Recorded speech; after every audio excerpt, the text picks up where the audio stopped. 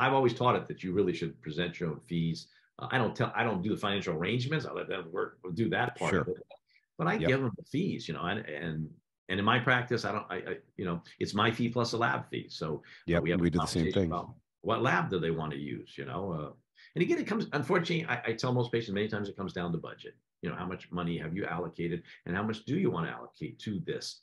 And everyone knows, because we're in the middle of a remodel, and the remodels, almost doubled what the original estimate was. Sure. And Yeah. everyone has experienced that in their lifetime, that, Sure.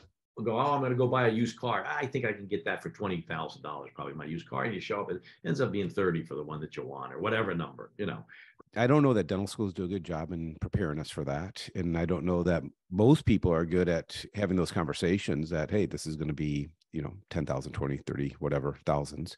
So it is something that you got to train yourself. And Mopper was a big, big proponent of just, hey, like you said, I'm the one who's working for this. This is what it's going to cost for me to do it. But I very much like how you ask patients. And I remember that from Jimmy talking about what have you allocated? What's your budget look like? So we can figure out how to triage your dentistry. How do we put things in priority so we can get you taken care of? I think that's for those out there who are trying to get over that hurdle, because it's a huge hurdle for us in dentistry, is to be able to have these conversations with patients so that we can do complete treatment, so we can do more complex dental treatment plans, more than just single tooth dentistry, and not be so reliant on insurances and PPO programs and stuff like that.